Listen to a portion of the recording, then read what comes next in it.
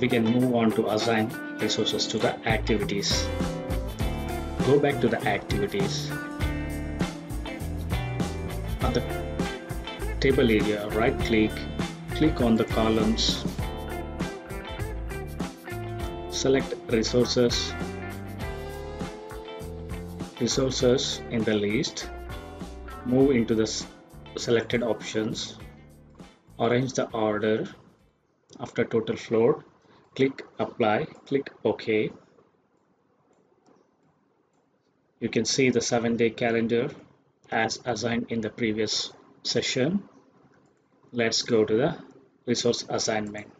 To assign a resources for a plan approval, we cannot assign resources for a milestone. So to assign resources for an activity, task dependent activity, for plan approvals, select only the project resources which we have created. Yes, the for plan approval, it's a design team's responsibility. Click. So one more important aspect is to you need to check on the details column in the resource section.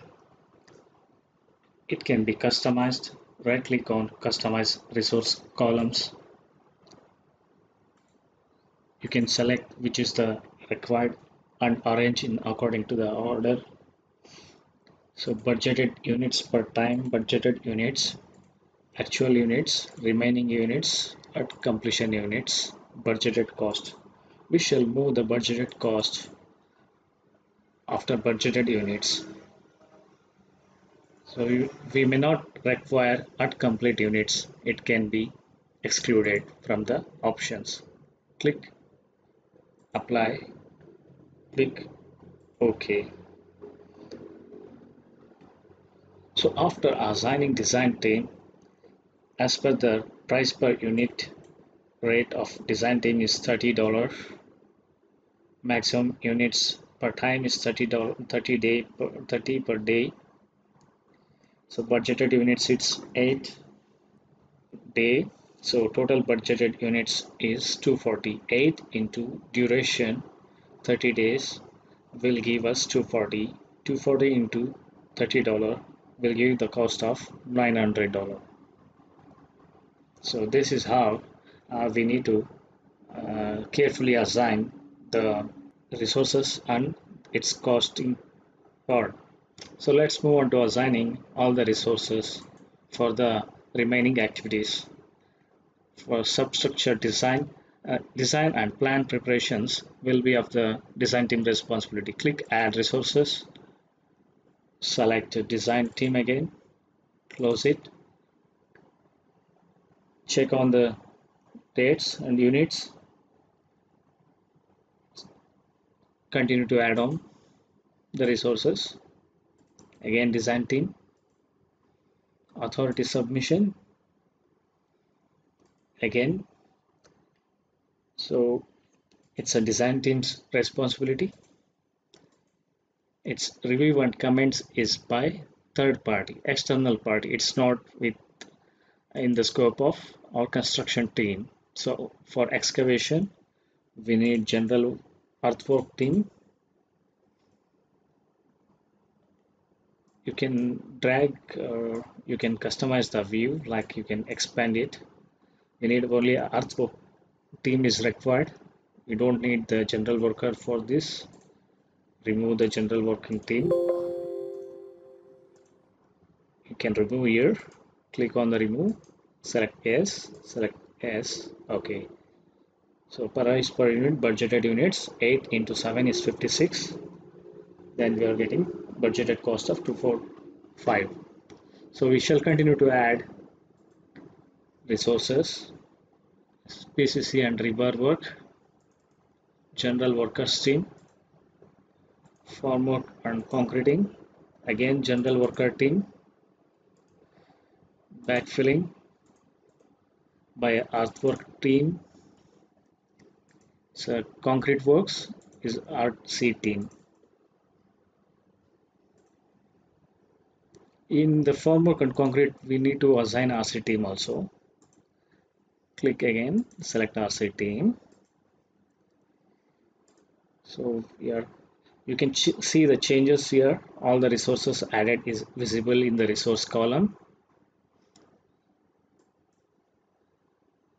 Continue to add superstructure. For substructure, we forgot to add the rebar quantities, that is material resources. We select the substructure steel material. And concrete works, we need equipment, concrete mixer equipment. So this units we need to change. We don't require concrete mixer equipment for all the days, so can change to 8 into 216.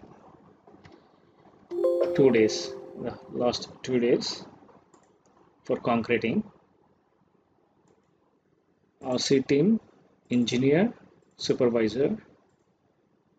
Even for substructure also we need supervisor.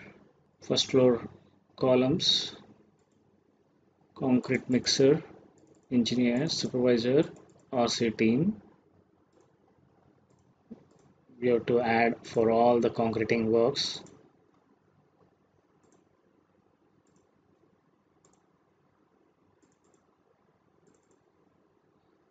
As we double click here, you can see the changes. It will be added into this.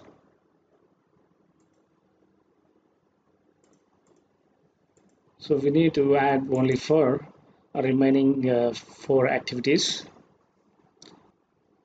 like superstructure steel, RC team, supervisor, engineer.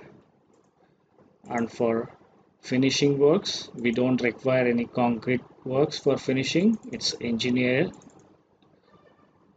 workers team. The RC team is not required, supervisor. So we exclude, we will remove RC team. For external finishers, it is the same team, engineer, supervisor, general worker. So we have done assigning resources to the project program. As you could see, the resources has been assigned for all the activities, task dependent activities. So this is how resource assignment is done.